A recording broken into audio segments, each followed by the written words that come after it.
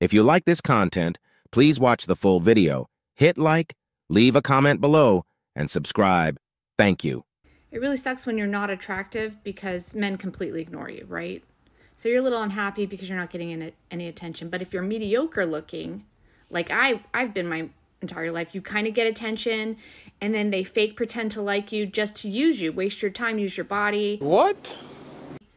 So you're just wasting all of your time and you're deeply sad inside.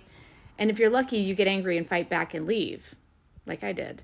But if you're really pretty, you get chased after all the time, and sometimes in a scary way, but you get chased after, desired, promised, all the promises, but you live in delusional land, thinking that it's true love when really you're just feeding this guy's ego fairy tale. Sounds like somebody is jealous of all the other women that look better than she does. That's what it sounds like to me. A little hateration going on right here. Get in where you fit in. That's all it is.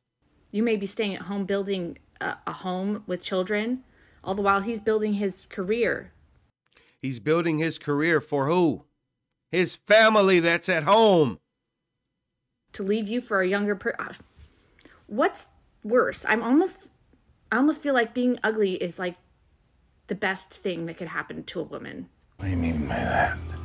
Because then you're not wasting your time with a man. And you're building yourself, and you're building your intellect, and your career, and your talents. The only thing I've ever regretted in my life wasn't getting my education. Wasn't the time when I was single, because that was the time I grew the most, actually. It was the time that I spent with a man. Really? All that regret from the time that you spent with the man because he probably replaced you, because you probably were acting a fool, because you probably were nagging, and he might have went out there and found someone that was younger and better than you.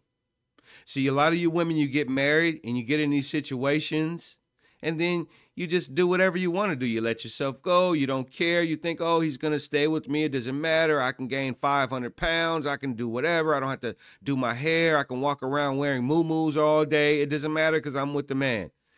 But you want the man to stay exactly the same as he was or better when you met him. But when it comes to a lot of women like you think that you can just do whatever and the guy is just supposed to accept it. You will be replaced. Just like a woman will replace a man that's not doing what he's supposed to do for her.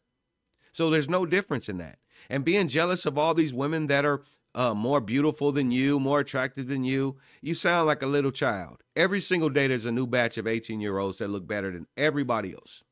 It is what it is. That's life.